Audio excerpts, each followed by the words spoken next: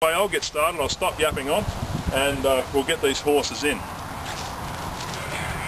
I'm going to put my whip just aside there. These horses haven't been floated for a long time. So I'm just going to set it up here so that I can do one at a time. Alright, so I'm just going to control this space here and I'm going to ask the horse to go forward.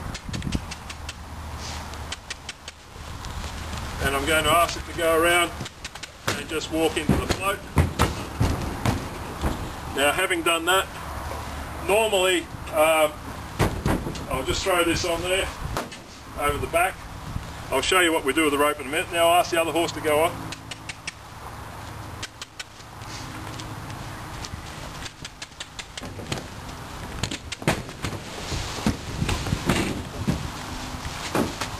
Now, for some people they'll say, what's the big deal about that? Every horse does that. Well, the reality is no, every horse doesn't do that. And that, especially, we get asked to come and help people who are struggling with their horses in float loading. Sometimes they're scrambling, all sorts of things. And as I said, I want my horses to walk on like that. I don't want to get in there with the horse. So that's how we train them. And we expect them then just to stand there. And I don't need to use breeching gates. And I don't need to use a centre divider. My thoughts about breeching gates and centre dividers you can look at on the website, but just quickly, I think they're a waste of time and they cause so much trouble for horses, and also they cause or compromise the handler's safety, especially breech gates. So I don't want to be anywhere where I could get hurt, and certainly for the horse. I mean, if a horse happened to go down the float, the last thing you want in there really is a centre divider. So the horses travel very comfortably without them. There's no problem at all. What I do recommend though is that you have a head divider. Okay. Anyway, we're going to go up, put the gate up now, and what we want to do is be at the side, because if a horse did come out, you want to keep yourself safe. So we'll put the side here. Use your legs and just lock it up. Now, I'm not going to bother doing the other side at the moment. Now what I would do, I don't tie the horses up while the tailgate's down. We'll get the tailgate up and then I'll go and tie them up, and it's really just about them not turning around, which if you've got two big horses like this is near impossible anyway. But the procedure then, once we've travelled, is to go into the float and drop the rope down on the floor in between the chest rail and the horse, especially with long ropes, so that when the horse comes out it can trail, and if you're outside you can just easily pick it up without the horse bugging off or doing anything like that. So I'm going to go in the float now very quickly, and I'm just going to put the rope down in front and then I'll come and get the horses out.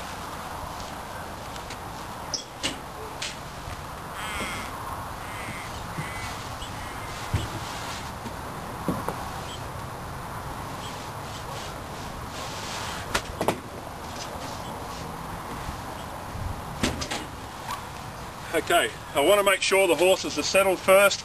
If they weren't, I'd just pat them. I wouldn't put the tailgate down until they have actually settled. If you train them this way, you usually don't have those sorts of problems anyway. But now, I'd undo that side, then I'd come over here. Simply because I'm left-handed, right-handed, it's easier for me to operate this side.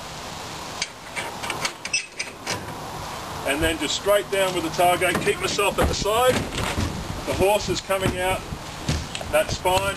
It's going to trail the rope, so I can just pick the rope up. I'll get it out of the way.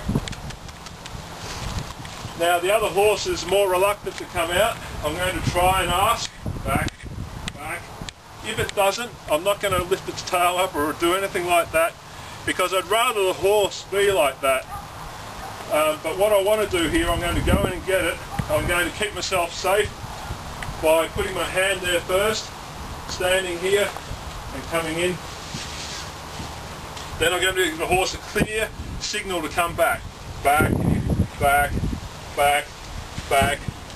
And I'm going to help it to back out straight. Back, back.